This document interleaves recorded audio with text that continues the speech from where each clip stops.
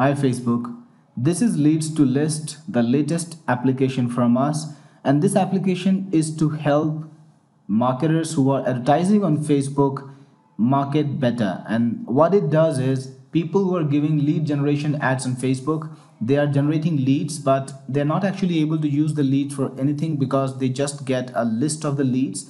So this software connects Facebook to autoresponders, and it connects Facebook lead ads to all the prominent autoresponders like Aweber, Constant Contact, MailChimp, and all the others. So here's how it works, and I will also explain the permissions we need. The permissions we need are manage pages and publish pages. So let's start with the pages permission. So the first step that you need to do to get Leads2List working is to click on pages, and that will show a list of all the Facebook pages that you've already added to the software.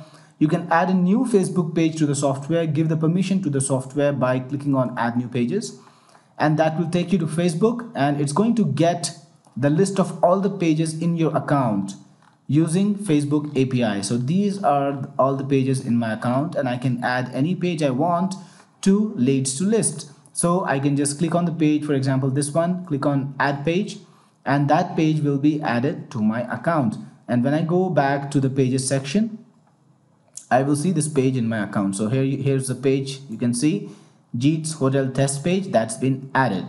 The second step is to connect Facebook advertising to Jeet's Hotel test page. So for that, I will need to start an ad in Facebook for this page. So I'm just going to do that. Click on page. You can see I've selected Jeet's Hotel test page, and the objective of this ad is lead generation, because this is an application which connects lead advertisers and lets them connect their Facebook leads to their autoresponders. So just a little digression: to connect an autoresponder, just like we connected Facebook pages, you can also connect autoresponders. Click on autoresponders, and then you will see a list of all the autoresponders that have been already added. And to add an autoresponder, you click on add autoresponder, you select which autoresponder you want to add, and based on what kind of autoresponder that is, you will see the settings for each autoresponder. For example, Aweber needs consumer key and consumer secret, GetResponse needs API key. So whatever is required for your autoresponder to work, that you will need to fill in, and the autoresponder will be added, and it'll show up like this one. For example, I have added MailChimp,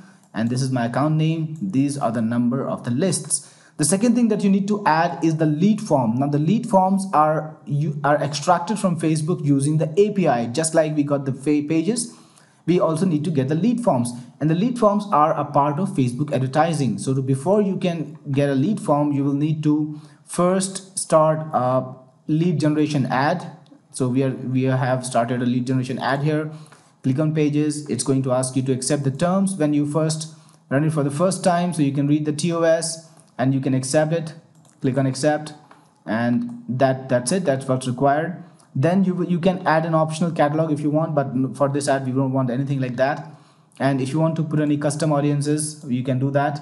So for this ad we don't require any custom audiences also. So we're just going to keep this generic because I want to take you to the place where we get the forms ad. We get the lead form. So I'm just going to click on continue. And let's go with this image, which is fine by me, and some text. So this is some text, and we can put this in the headline too, and we're just gonna say sign up, which is good for lead generation ads. And then we gotta get a lead form. This is where you create a lead form right here. So click on new form, and you'll be asked some questions like form type and intro and everything. I'm just going to fill it up quickly because this is standard Facebook information. Okay, so I have filled all this info in, the form type, the intro I filled in what information I need, the email and the name. I filled in my privacy policy URL, and the thank you screen I'm going to use the default. And when I'm done with all of that, I can just go on to the next. Click on save, and this lead form will be saved. So it's called Untitled Form 2018 and whatever. I can see the lead form over here. So now I should be able to see the lead form inside my Leads2List interface. Also, for that, I need to click on add lead form and select the page that the lead form is set for, which is Jeet's Hotel test page. Click on add form.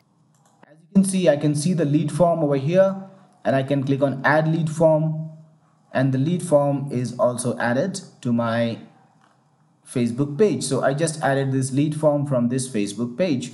And now I can, now, we are using webhook technology because webhook is used for, to notify our app whenever a new lead signs up. And the lead gen webhook is what we are using, and that is enabled by managed pages and publish pages. So once we have these permissions, all of this setup is already done, and people will be able to sign up using Facebook, and their leads will be taken to the favorite autoresponder of the user, and that way the user can actually use the leads and market the lead and market to the leads. And this software actually makes it practical for internet marketers, website owners, or any businesses to use lead gen ads effectively.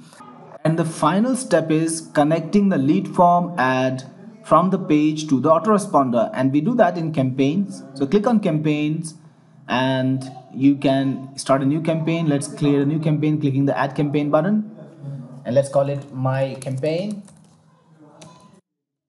and select the page which was Jeet's hotel test page for us, and you will see the lead form entitled form that I had set up. Select the autoresponder which was MailChimp, and just select a list on the autoresponder. So it gets the list from the autoresponders using the autoresponder API. So we can select the list, and if you want to select to set up a welcome message like thanks for subscribing or whatever you want, you can do so. But in this case, let's go for none and click on add campaign. Now whenever a new lead is generated on Facebook, and you can go back to campaigns and see that your campaign has been added. Now whenever a new lead is generated on Facebook from the Facebook ad, it automatically gets called, it automatically calls the webhook on Leads2List, and it automatically submits the lead to the autoresponder using the autoresponder API. So it happens quite transparently. Once the user has set up the autoresponder, once the user has set up the lead form and connected it using a campaign, then things are pretty transparent. As long as the ad is running on Facebook, the leads which sign up come in directly into the autoresponder. So this is exactly how the software works. This is the entire software. So this is why we need the permissions. The permissions we need are manage pages to get the page information, and publish pages to enable the webhook, where we use the lead gen, the lead gen webhook that we need. To enable the webhook, we need these two permissions, and that's all we need actually for this app. So I'm hoping that you will give us a quick approval so that we can take this app live. Thank you very much.